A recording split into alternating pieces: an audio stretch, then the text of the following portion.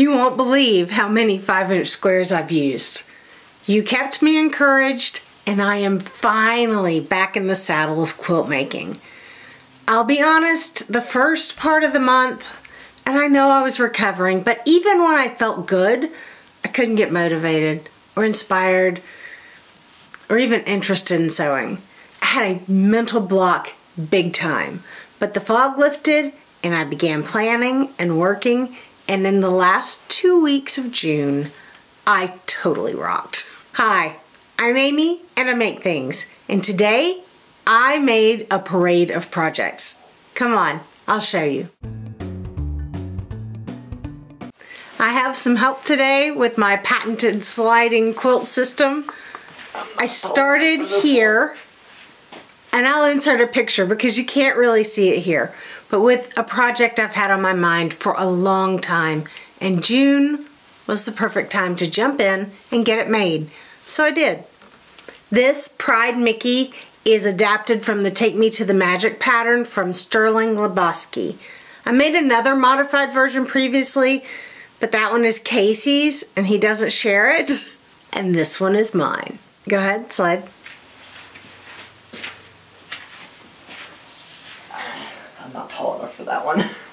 While working with pictures and 5-inch squares, I got a little carried away with myself and designed about 4 more picture quilts. The one I made next is here, and I love how it came out. It was fun to play with all those, you can't see it. I'll insert pictures, guys. I'll insert pictures of everything so that you can see what it really looks like. But it is a pixelated elephant, and I loved playing with all the acid greens and purples. All right, thank you. Several months ago, I watched a Missouri Star tutorial for the, insert title here. But I drew it out in EQ8 and colored 6 or 7 versions of it just to play with the colors. The first one I pulled fabric for was violet and teal. I had a layer cake of this birdie fabric, and I knew it would be perfect for the stars.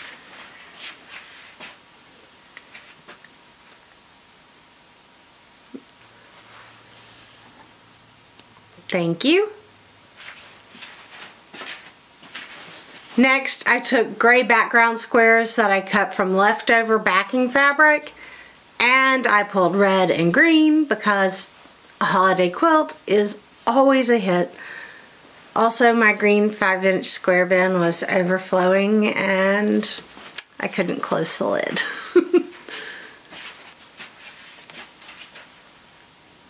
That's good. Thank you.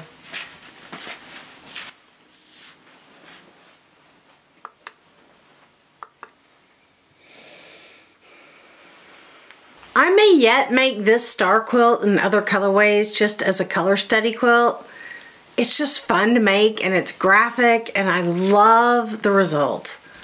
I also might have an abundance of 5-inch squares, though honestly these quilts, any of these 5-inch square quilts work with any size square. It just changes either the final size or the number of squares required. Next up, I finally got borders on the rainbow red and black and white quilt that I spoke about way back in this video.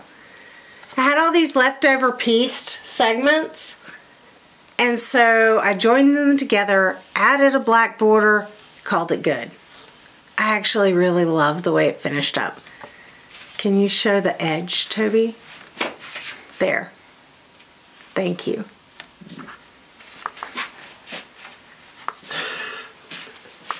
Another lingering borderless quilt floated to the top of the list, and I got this flannel quilt, Oh My Stars, top completed. I'd put it off for weeks, and I think it took me all of 20 minutes to finish it. Isn't it weird how our mind does that? We make, you know, mountains out of molehills. It's weird, but, you know, now it's complete and ready to quilt. I have a bundle of flannel scraps that I picked up, thank you Toby, that I picked up from, I have a bundle of flannel scraps that I picked up from the free table, And I think I'll revisit this pattern and see what I can come up with that. Remember this video where I used the selvages and feature fabrics to pull 2 color palettes? Well, the tops are finally complete and ready to quilt. I think they turned out really cool, and I love how different they are. Okay, thank you. You can absolutely see the color palette inspiration, even though I didn't use the feature fabric in either quilt. I'll make sure to put it in the label so that the story is preserved, and I think it's a fun way to work. In fact, when this quilt was on the design wall at my sew-in, I told Casey to pull it off the wall. He goes, "That's not yours." I said, "Yes, it is." He goes, "That doesn't look like anything you would normally make." I said, "Oh, and I chose the colors." This is its companion piece, and it is much more me. Thank you. Thank you so much for your help sliding quilt system. I also sewed and pressed and trimmed and laid out. Oh my Lord, my son's right outside my window, sorry. A whole bunch of half square triangles for a double feature quilt project that I'm working on. Also using 5-inch squares. Overall, I am just thrilled beyond belief to be back in the game. Anything I've mentioned is linked below. I have big plans for July, including lots of small projects that make great gifts and what I hope will be fun walkthrough videos. Of course, more quilts. I've got to work faster if I'm going to make my lofty 100 quilt goal. We're halfway through the year and I am not halfway to my goal, but I'll get there. If you haven't seen my 100 quilts video, check out the link on your screen. Where are you in your quilting goals? Are you miles ahead, or are we sharing a ride on the not quite there boat? Wherever you find yourself, I hope you never forget that you make the world more beautiful just by being in it. I'm Amy, and I'll see you next time.